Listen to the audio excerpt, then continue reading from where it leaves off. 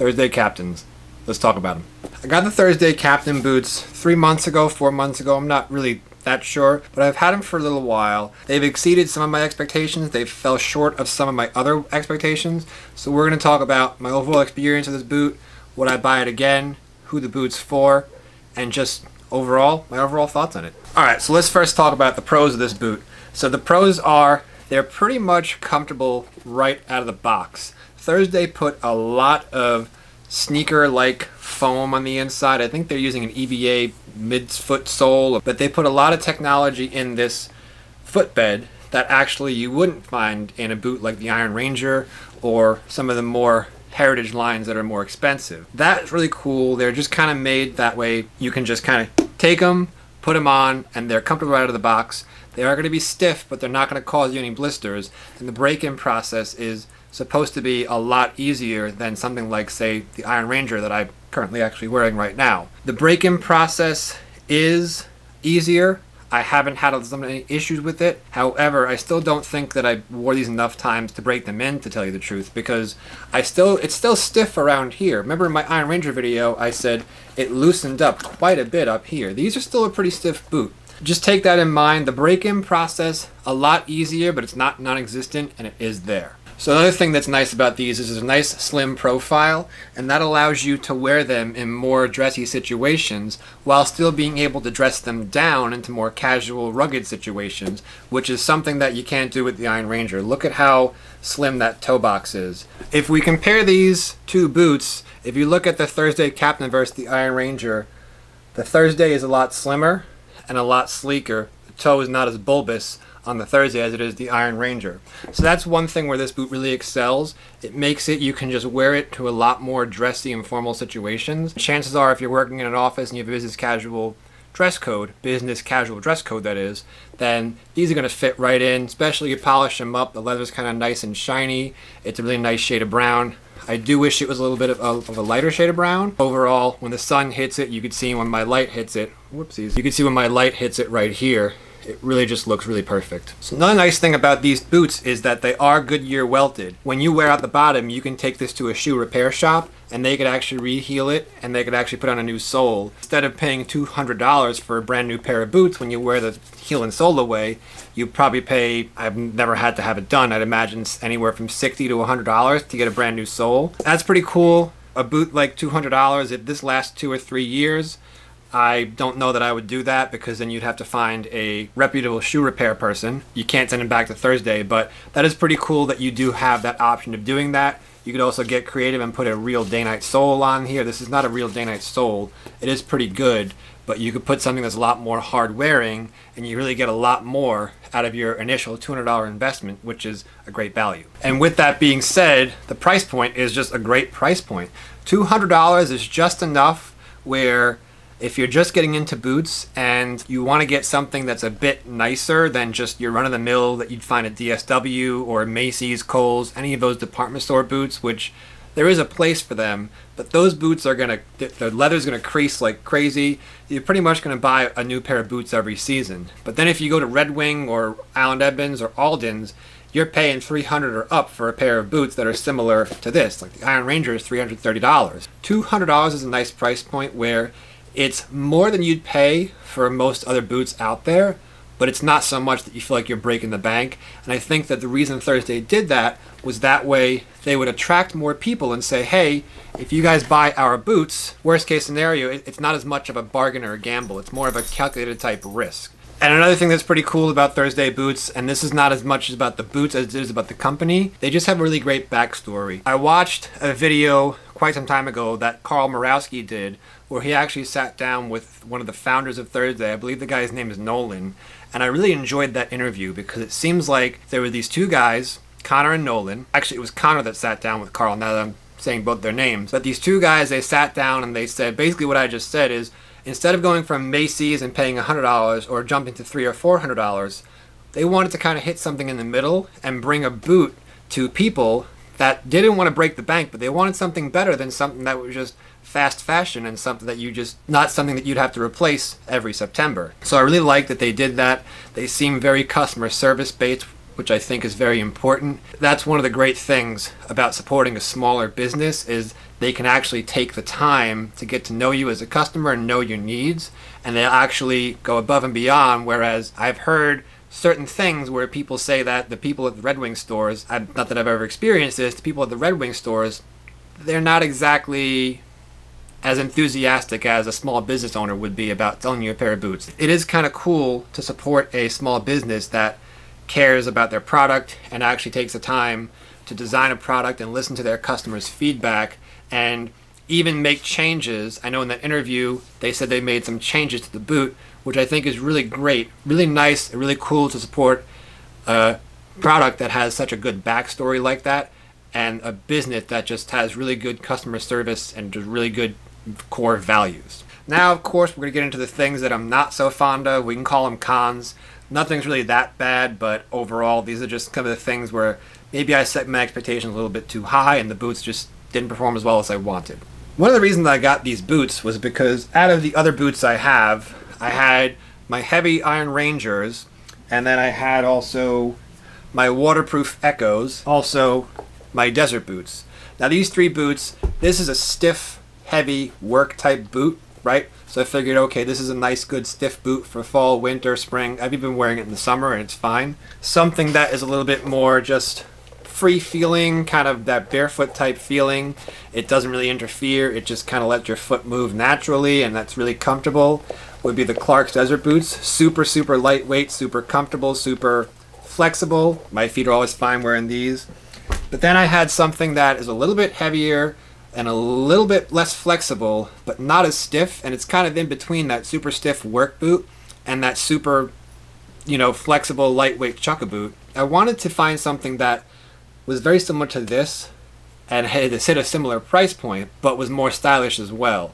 And that is the reason why I bought the Thursday boots in the first place. But the thing about the Thursday boots is they're not in the middle, they're actually heavier and stiffer than the Iron Ranger. It's something that I realized, if I hold them like this and I switch hands, I can feel the Thursday is a bit heavier. Now, there are more material in the Thursday boot. Sure, the leather is a little bit thinner because it's a less expensive grade leather, but they do have a lot more technology and material in there to make the boot more comfortable. What that ends up doing, though, it seems like, is it makes the boot very stiff. Whereas the Iron Rangers, yeah, they're stiff from the start, but they're nice and broken in, the leather's nice and soft, and these are actually really comfortable right now. I was kind of hoping that they would be a super nice, flexible, lightweight work boot. I suppose I just kind of missed the mark on that one, and that one's on me. And this is another con that I've found with any type of shoe, like a running shoe. Anytime I wear running shoes, or not very often, the first part of the day, my feet feel great. I put them on, they feel amazing. By the end of the day, my feet start to hurt, they start to bother me. And it's a similar story with this. The more comfort there is in the boot or in the shoe, it starts to fade as time goes on. I find that it makes your feet feel fatigued as the day goes on. Whereas these things, I wore these to work today, the Iron Rangers. When I put them on, I said, why am I wearing these? I could wear something more comfortable. But as the day went on, I said, these are comfortable, they form to my foot, they're perfectly fine, I'm glad I wore them. And that's just kind of something that I've found with the more comfort strips, the more foam, the more arch support, they actually do become less comfortable as the day goes on. This is just my experience, and this is why I enjoy wearing shoes like my Clarks Desert Boots that have no arch support and are super cushy and super flexible, or shoes such as my Vans Old Schools or my Vans Slip-Ons, which basically are just like nothing. It's just like a piece of rubber, and your foot has very minimal support and very minimal cushioning as well. So that's just something that I experienced, but I would say that that is a con with this boot for me. The leather feels quite a bit cheaper when compared to something like the Iron Ranger or even my Allen Edmonds Higgins Mill. You're paying half the price. You really can't expect something to be as nice as something that's $300 to $400 when it's a $200 price tag, especially not something that you don't really have to go through hell to break it in. Maybe it's because the leather is a darker color. It doesn't look horrible. It doesn't have that character that my more expensive Made in America boots have. It's not bad, but it is something that I noticed. And that being said, you can't shine them up as much. Believe it or not, I actually feel like I can put more of a shine on the Iron Rangers than these. That comes down to the leather quality. These are made in America, but they're $130 more than these. These are made in Mexico, I believe, Lafarque, Mexico, if I'm remembering correctly. So the boot is not bad. You could see I always keep all my shoes in shoe trees, You can see it's a nice little crease right there. Nothing too crazy. It doesn't look like it's creasing like it's super cheap leather, but it is something that I noticed is you can't shine them up as much, and I would just have to say because they're using a lesser grade leather to hit that affordable, nice entry-level $200 price tag. And something else that I realized, this is really a big deal unless you're taking your shoes on and off constantly. When you have to loosen the laces, they don't really slide freely through the eyelets like that. Like you guys can see, it's almost like the laces are too big for the eyelets. Whereas with the Rangers, it's just, you know, although the Rangers, you got much bigger eyelets and a much smaller lace, so it slides really easily.